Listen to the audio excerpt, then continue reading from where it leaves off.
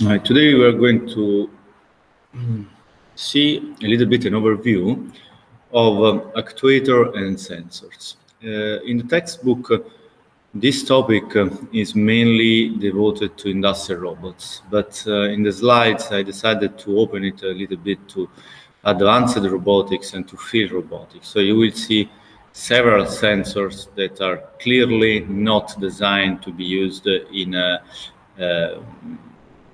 in a structured environment, in an industrial setting, let me say. Okay, so let us start. This is what we are going to see today, a little bit of possible joint actuation systems, some servo motors, and then a list of sensors, the pro and cons, and when it is useful or not to use them. Okay, joint actuation system is basically based by this flow of, let me say, power. We have a source for power. We will see, depending on the kind of actuators, what is this block. Then a power amplifier and some losses, the motors and some losses, the transmission and some losses, and then in the end, this is the power that goes to our, devoted to the movement of our robot. Now, let us start discussing a little bit about the transmissions. We do need, for the joints, low velocity and large torques. This is required by most of the applications we are going to use for robots. Now, servo motors are very good in giving us exactly the opposite. So, high velocity at low torques. We can handle this by putting in the middle a gear, is the same as in your bicycle. Okay, a reducer. And now we will see a little bit, a couple of possible transmissions, and we will see what is their contribution to the. Well, I cannot call it dynamics yet, because this is a topic we will start next week. But the contribution to the equilibrium of forces, let me say. Okay. Now, the transmission is usually chosen according to the power, kind of rotation, or rotation translation, and the position of the motor with respect to the joint. This is something that is usually done by the manufacturer, at the very beginning by the designer of the robot, and this is something that we will not concern our activity as control, let me say, guy in a computer science course. But it is important to understand what is the contribution of transmission, and also because sometimes we can experience some weird behavior of the robot due to the transmission. Basically, those are some kind of transmissions that can be found on the market and mounted on various kind of robots. We can have gears, spur gears. They're used when you need to change the axis of rotation and translating the application point. If you see, you have two different axes of rotation here, okay? And then you need to mesh, to couple the teeth of the two gears. Then we can have the screws, as this one. In this case, we can convert the rotational motion to a translational motion, okay? Then we can have the belts, as this one. Now, the belts can have as a drawback that they can be deformed, okay? Because, of course, this is made by kind of rubber, and so it can be more easily deformed than a metallic one, of course. Finally, we can find chains, and this is the chain of any bike, for example. We can experience vibration at large velocity with those one.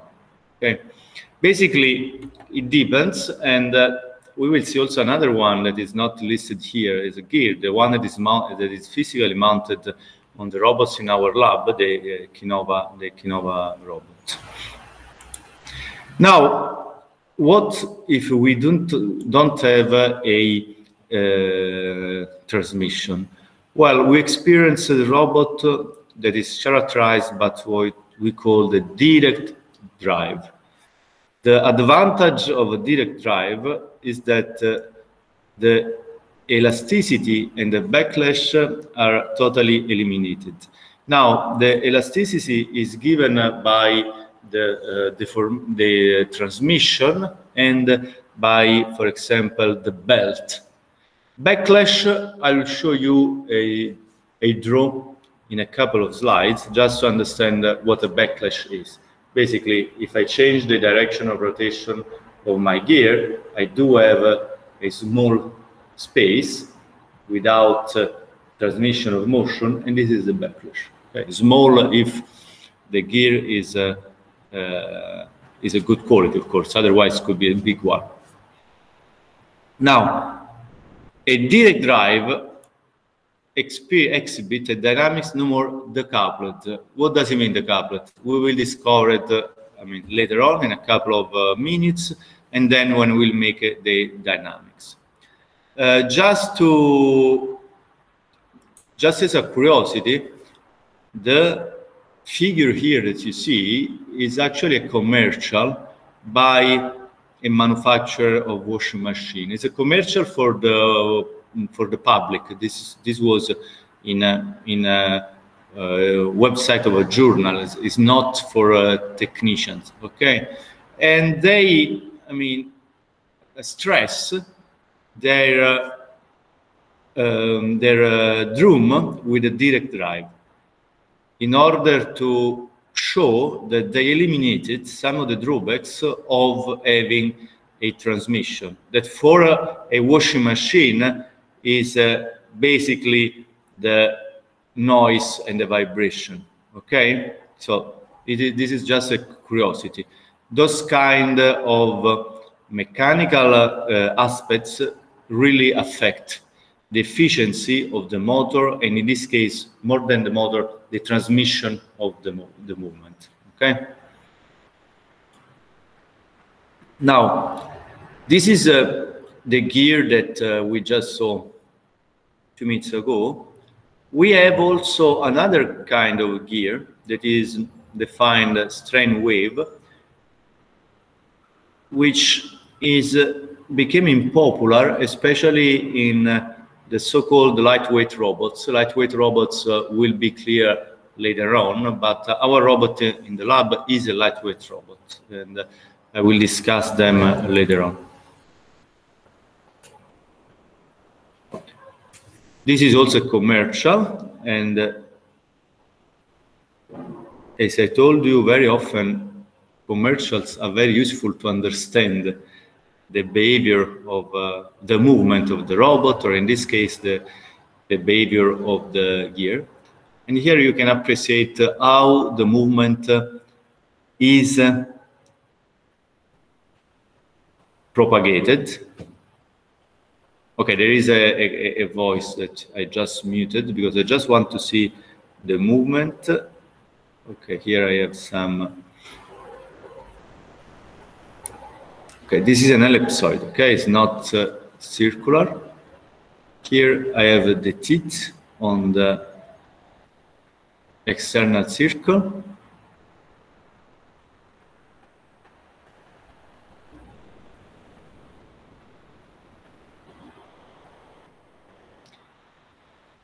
And teeth on the internal circle here.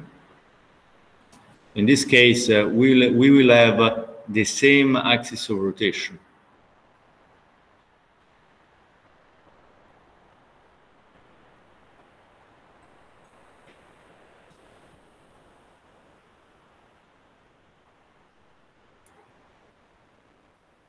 Okay.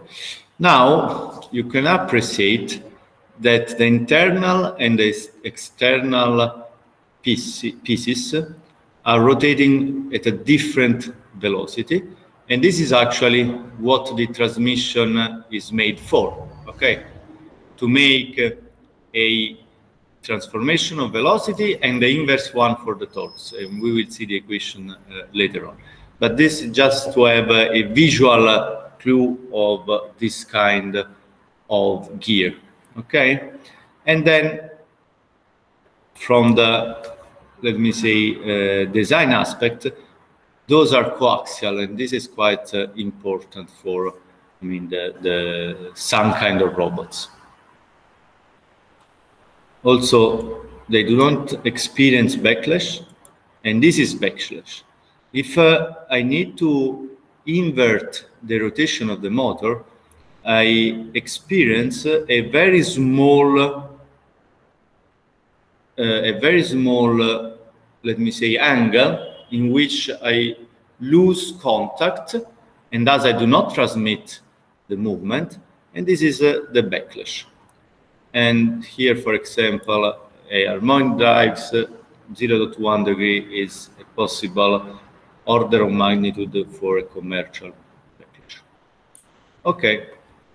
Now, what do I need when I need to buy, let me say, motors for industrial robots?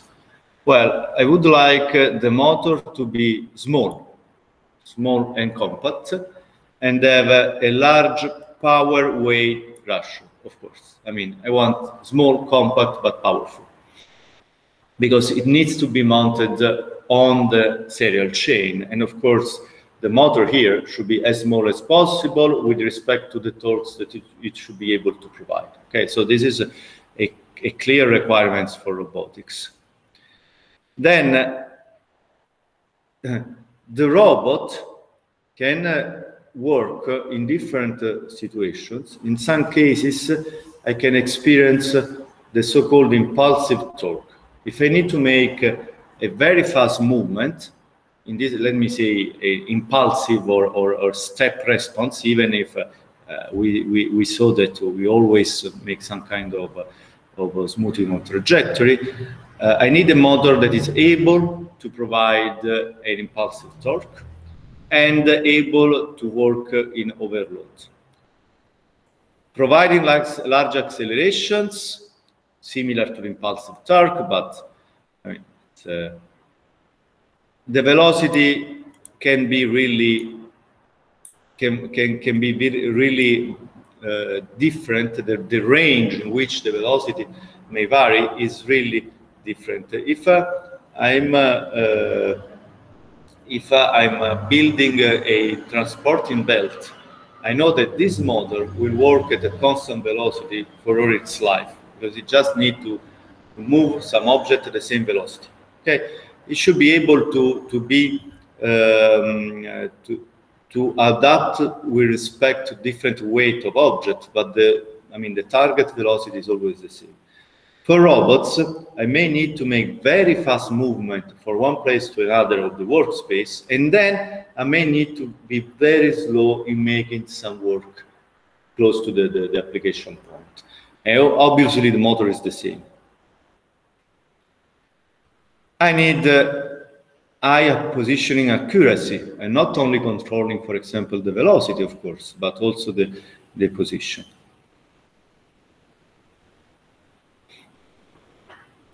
And then I need to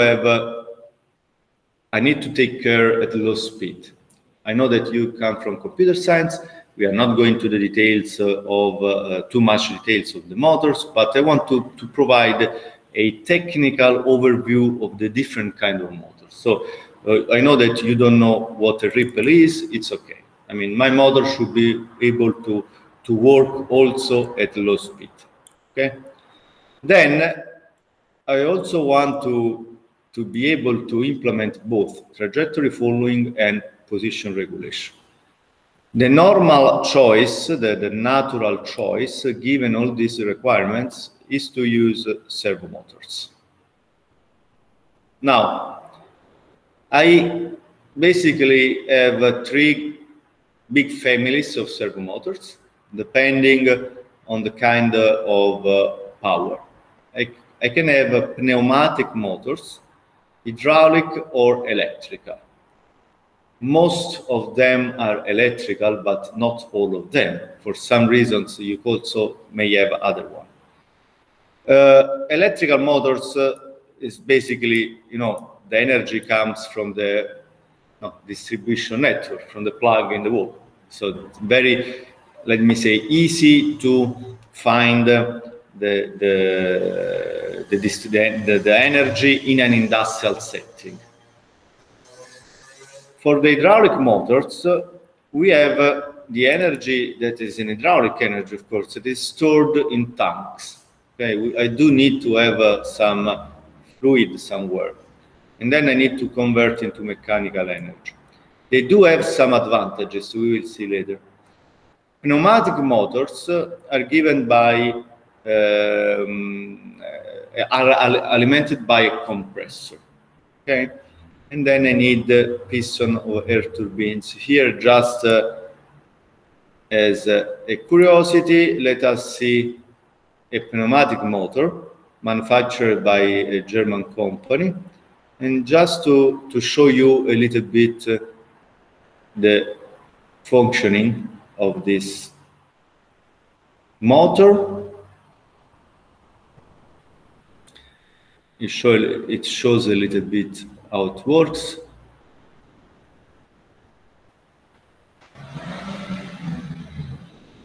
Then you have some phase of motion terminal, and here you see the tubes with the compressed fluid going into the robot.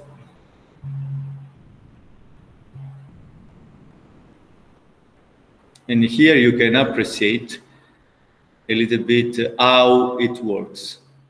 Okay, you inflate in the two chambers the air at different pressure, and this gives the motion to the robot.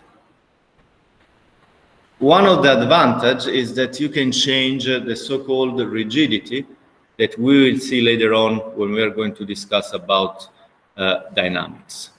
Okay, so by inflating the air in the chambers, you can have the rotations. You can impose the rotation in the two direction. And then here it is just showing the interface, and this is a commercial. Okay, now pneumatic are not really good for trajectory following due to the dynamics of the fluid, because it is too slow.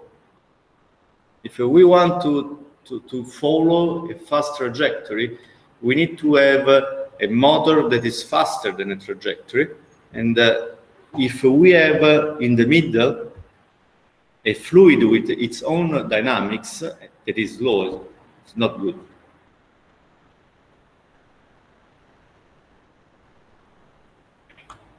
I can have three different kinds of electrical servo motors, depending on some different designs, and we will see it very, quickly a little bit the differences, because, as I said, you do have an information background, and so I know that you didn't study electrical machine in your career. And then we can have two different kinds also of hydraulic servo motors. Here in this plot, kind of dark, but you can appreciate it in the slide, we can see a little bit some of the parts a motor is composed of. Okay, rotor and stator, brush, brake, those are part of the motor. Then we have the encoder. We will see later today what an encoder is. Okay. Okay, what are the advantages of electrical servo motors? Power supply, easy to find in most of the buildings. Then you have a huge offer in the market. It means that you can find a little bit what you are looking for. Power conversion efficient enough. Maintenance is okay. And then you do not pollute the working environment. You have some drawbacks. You can have warming burnout, so you can have the warming of the motors in case you need to stay in a static situation and holding, for example, a weight, okay? Due to the gravity, here you can experience a warming of the motor, and maybe it could be appropriate to activate the emergency brakes. Must be used with attention in a flammable environment. And some of the industrial environment are flammable, and all the components are required to be compliant with that. Now, hydraulic servo motors. Okay, they do not suffer from burnout. Basically, you just close the valve and the fluid is taking into account the compensation. Then the fluid also facilitates the heat disposal. It means that it's self-lubricated. It does not explode. And then the power to weight ratios is very good. It means that I mean, the density of the power is larger than the electrical motors. However, it's not so easy to have, you know, an hydraulic power station. You need it at the pressure required by the motor. The demand, the offer, sorry, is limited, and so you don't find, good morning, Palukuru. You don't find a lot of models in the market, sorry, and when it is the case, the price, you know, is not lowered by a huge market. Power conversion is not efficient as for electrical motors. You need maintenance, and you may experience leakage during the work.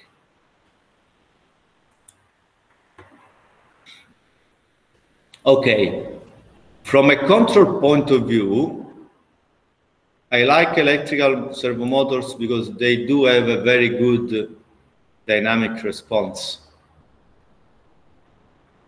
I can play with them and implement different kind of controllers depending on the need.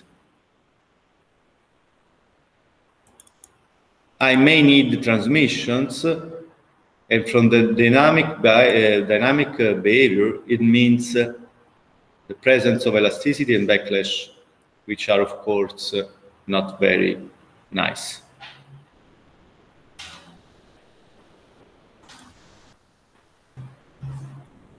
The hydraulic servo motors change their behavior depending on the temperature. This is not very nice because if I do remember control theory, the first step is to have the model of the process. And typically we define it as PS. You know, P is the process and S is the Laplace variable. It means the transfer function of the process, in case it is linear, of course. And this is the starting point for my controller. Now, imagine that you make your design of the controller, then I change the process without notice. Obviously, your design is not valid anymore. So the fact that it changed the behavior depending on temperature is not very nice. Then it is good because it can provide easily large torques at low velocity.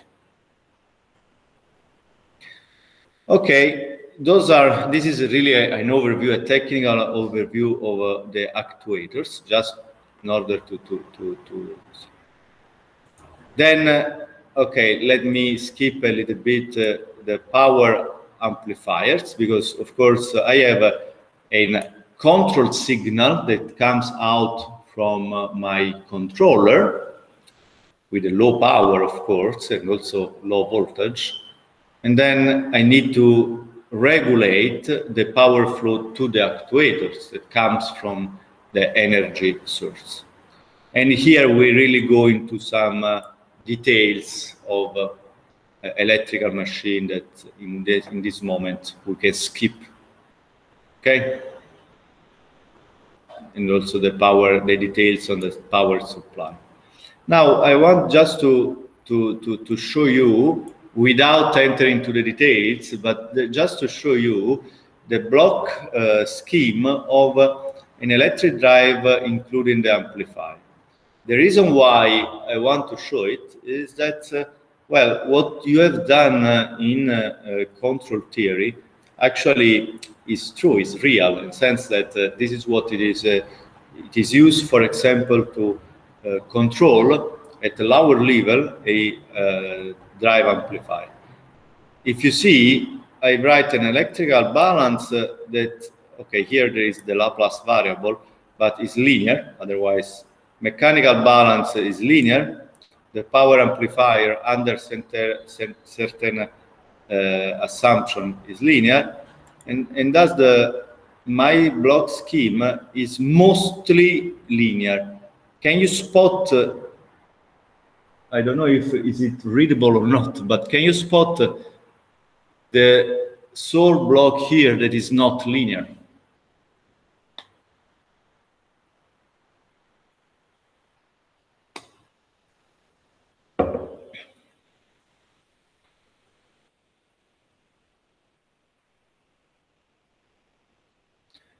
Here I have an integrator. Here I have an integrator and inertia, friction, gain, integrator for the electrical balance, resistance. Okay, this is another, is part of the dynamics. This is the power amplifier. This is a generic CS, the controller. And what is this one? Can you see it from there? That's a saturation. So this is the only nonlinear block. So you may have designed this controller with the skills acquired after your class of control theory, except for the presence of the saturation, because you didn't study nonlinear blocks. Okay. Now, just again to show you a little bit in practice. In practice, we can have a velocity controller generator after some assumption related to the basically here to the friction and to some model parameters. You can consider your motor as a machine for which you can assign the angular velocity by modulating the voltage in input of your motors. So when you buy motors and you design from scratch your robot, if you consider a velocity controller generator, you don't need to go into the details of the control loop of the motor. You can assume that you control the angular velocity. On the other end, okay, here you can put the current protection. This is really low. On the other end, you can also be in presence of a torque controller generator, in which your voltage is, let me say, proportional to the torque of the motor. Okay, here there is another term, but let me say proportional to the torque of the motor. The low-level controller for you can be a block that you can more or less ignore in this course, because you can assume that you are able to assign desired velocity or desired torque. Actually, desired velocity is what we have just seen in kinematic control algorithms.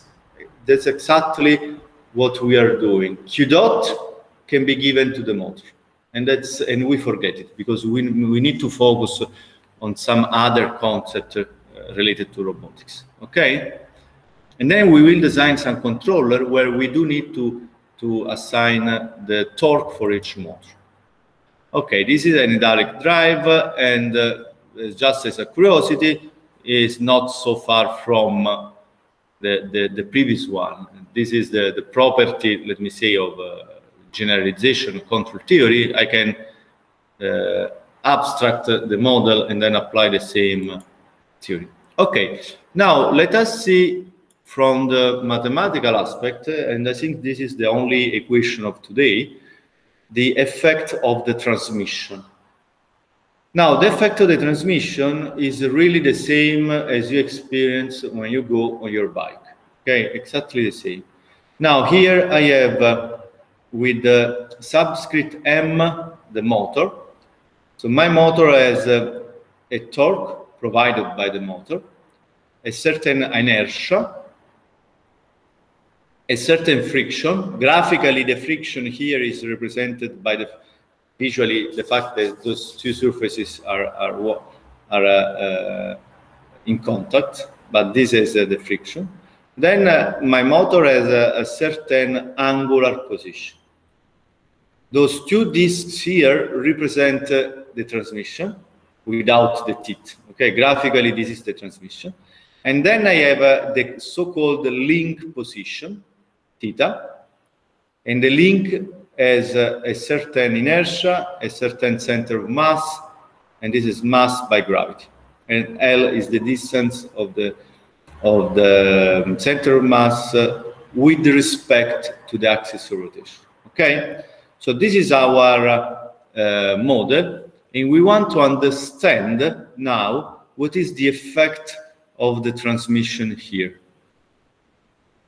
Typically, the transmission has an order of magnitude of 100, let me say, and the fast part is the motor.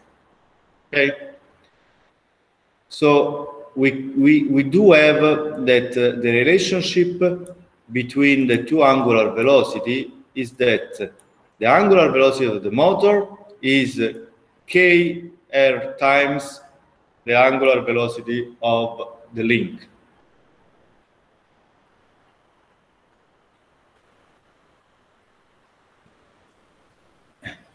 This is exactly when you go on a bike up a hill and the angular velocity of your movement is much faster than the angular velocity of the wheels. Okay, kr is larger than 1. The same ratio applies to the position, and if I'm using a gear reduction, also to the radius of the disc, but inverted. Okay. Now, let us apply a mechanical equilibrium, the second law of dynamics. On the motor, I do have force equal mass by acceleration, but for the rotational motion, force is the torque, is equal. Mass by acceleration is inertia by angular acceleration. Then I have to include the non-conservative forces. The friction is the first one. And this is the force exchanged with by mean of the transmission with the link, okay, coming from the link. And this is simply force multiplied by radius, okay, because they exchange the same force in the contact point, and then they have two different radius. This is what do I have on the link side? Well, on the link side, I have force coming from the transmission. Depth is the same, but of course the radius of the disk is different.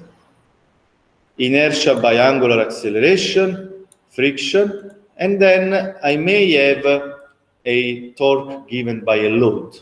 So for example, this is a load, of course a linear force, but it's giving a torque to this motor, if we are talking about this motor, okay? And this is CL here, load.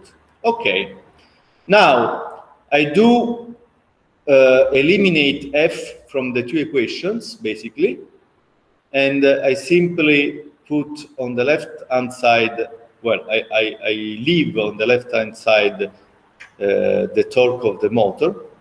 I collect, because omega, I may write it as the velocity of the motor divided by k, and the same for the angular acceleration. And so my equation is all written with respect to the motor acceleration and velocity. And something very, very interesting can be observed. My motor feels its own inertia, of course, then it feels the inertia of the link divided by the square of k. If k is 100, it means that this is 10,000 times smaller than the physical one. And this is the advantage of having the transmission.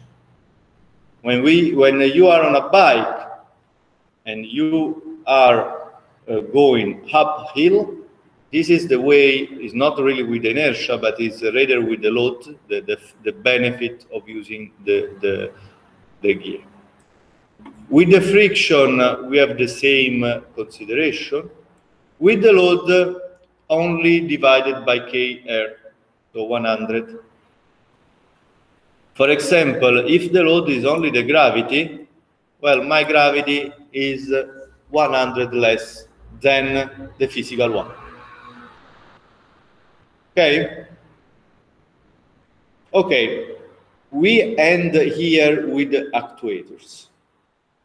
The take-home message is that in this course, actuators for us would be tools. We need to know more or less how they work, but we don't need to go into extreme details of the way they work. We will be able to assign to a motor either the desired velocity or the desired torque, and we will assume that the motor will be more or less perfect. So it provides us the desired velocity at each joint or the desired torque at each joint. Okay? But this is a generic overview of a kind of actuators that you can find in industrial setting. Now, next topic is the sensor, and I consider appropriate to have a small break, even if it's a little bit earlier than usual, a small break before changing the topic.